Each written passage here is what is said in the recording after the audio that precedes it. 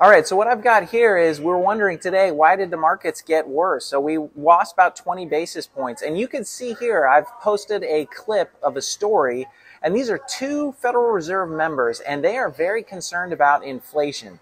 And one of them, St. Louis Fed's Bullard, he said it may warrant taking out some insurance by raising rates somewhat more to make sure that we keep inflation under control, because he's worried that it could turn out to be like how inflation was in the 1970s.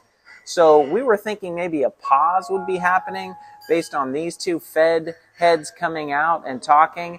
That does not look likely. So at the top here, what you'll see is this is the market's expectations on what's going to happen to rates. And you can see that the market here today, they think that rates are going to go up, that the Fed is going to raise the Fed funds rate because inflation is going crazy. And then this chart, this is all Treasury yields, right? So it's the 2, the 5, the 7, the 10, and the 30. All of them, it shows their charts side by side. And you can see they have all gone up today. So Treasury yields increasing is not great for mortgage bonds, right?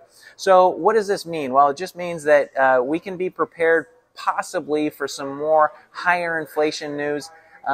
It's not something to freak out about. This stuff changes all the time, but that is why we lost rates today, and we're here to help you at True.